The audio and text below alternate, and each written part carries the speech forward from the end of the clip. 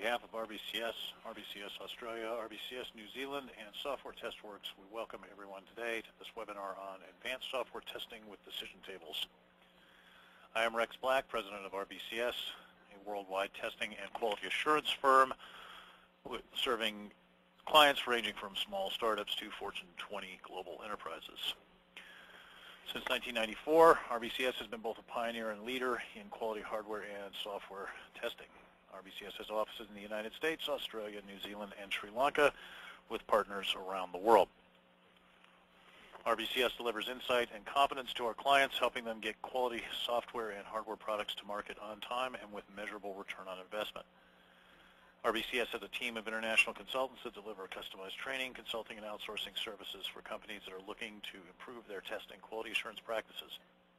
RBCS has helped hundreds of companies reduce development and support costs while assuring the best quality products are delivered to customers. I am the author of Pragmatic Software Testing, Advanced Software Testing Volumes 1 and 2, Foundations of Software Testing, Critical Testing Processes, and Managing the Testing Process. I hold a degree in Computer Science and Engineering from UCLA. I'm also past president of the International Software Testing Qualifications Board and the American Software Testing Qualifications Board. Before we start the presentation, a couple of housekeeping notes. If you have any questions during the course of the webinar, feel free to submit them throughout the presentation at any time via your webinar interface. There is no need to ask for copies of the presentation because the presentation is already posted on the web at www.rbcs-us.com. If you are having problems with either the audio or visual components of this webinar, please contact GoToWebinar support. If for whatever reason you cannot get to the webinar online, or if you are dealing with an unreliable connection, please download the slides of this presentation from the basic library, which is on the resource page of www.rbcs-us.com, and be sure to use the telephone to connect rather than voice over IP. That said, pretty unusual for people to have difficulty using this facility. It's proven quite reliable. Okay, so down to business.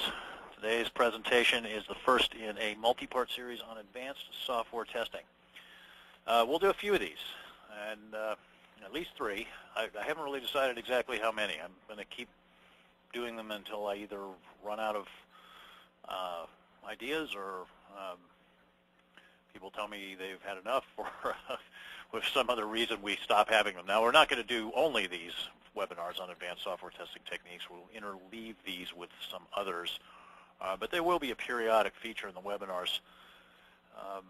The material that I'm going to cover, at least initially for the first, I don't know if I did a dozen of them, I'd have enough material for that, will come from my popular books, Advanced Software Testing Volume 1 and Pragmatic Software Testing. And in this particular webinar, we are going to start with decision tables. Now, I chose to do this series of webinars on advanced software testing techniques because there are so many powerful test design techniques that have been developed over the last 30 years, and yet so few of these are in regular use. And in a lot of cases, people simply aren't aware of the techniques, or they don't know how to use the techniques, or they can't identify situations where they can use the techniques. So this series of webinars will help address those issues. It's kind of like if you were a master carpenter or something like that, or wanted to be a master carpenter, to go through a whole series of webinars on how to use various kinds of carpentry tools. That's kind of the way to think of this series. Okay, so we will start with decision tables and the application of decision tables for the testing of business logic. Now, that's an important point to start with.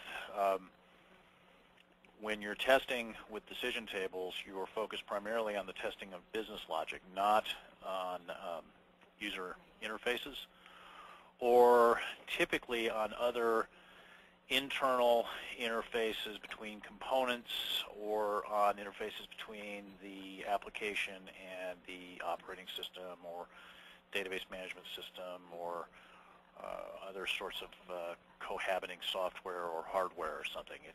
It's really implementation of business logic within the system is the sweet spot, if you will, for this technique.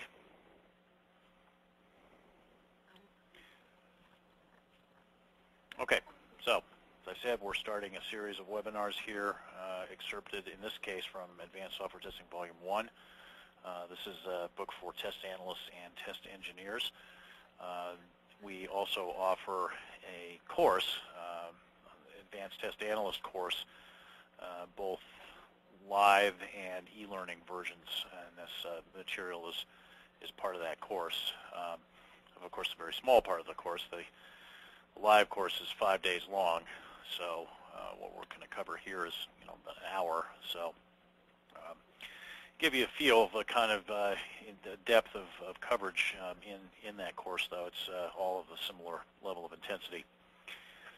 Now, I mentioned testing of business logic, and rather than testing of input field validation. So if you're testing input field validation, and by this I mean does each field on a screen or other form of input accept values it should accept and reject values it should reject, then the equivalence partitioning and boundary value analysis are going to be the more useful techniques there. Now, I wouldn't really consider those necessarily advanced software testing techniques, so there are some advanced things that we can do with those.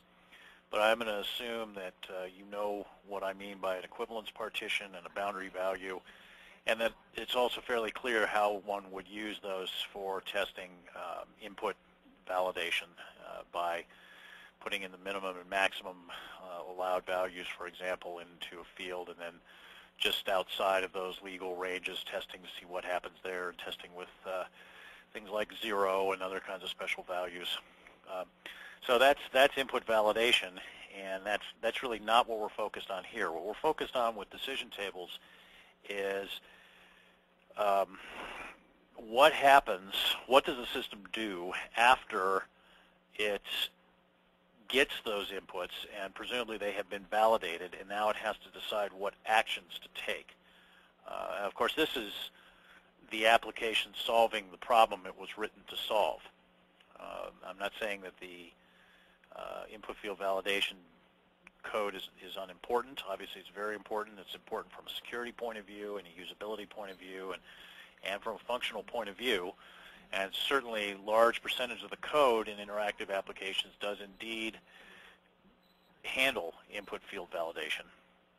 But that's not why people create software. People create software to implement some sort of business or problem solution logic, and that's really what we're focused on with decision tables. Now, there are a couple other techniques that are very useful for testing business logic, state-based testing, and use cases, and those will be the subject of at least 2 subsequent webinars.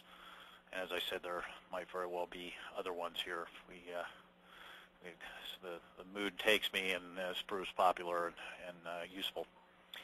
But here we're going to cover decision tables and a related concept that you might run into from time to time called a cause-effect graph, which is not something that I think is used as much, but it is equivalent, and it would be a good idea to understand how to deal with one should you come across one.